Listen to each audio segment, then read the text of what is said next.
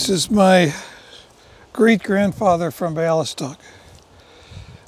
This is the grave of Mendel Kagan, my great-grandfather. His son was Israel Cohn, his son was Herbert Cohn, and I am the child of Herbert Cohn. So this is my great-grandfather's stone, and this has been a long road to get here. Through my Jewish genealogy studies, I met some fine people. Met some very fine people. And I'm standing in front of my great-grandfather's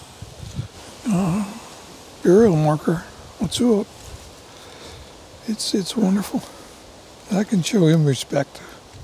He was born in Zambudov, according to the records. The hands mean he's a Kohanim, a Kohen. And that means I am, because I descended from him. So that's a member of the priestly sect. So I am a member, my father, my grandfather, and my great-grandfather are Kohanim. So I get called on every now and then to do some prayers at the synagogue to help some people out. It's a beautiful stone.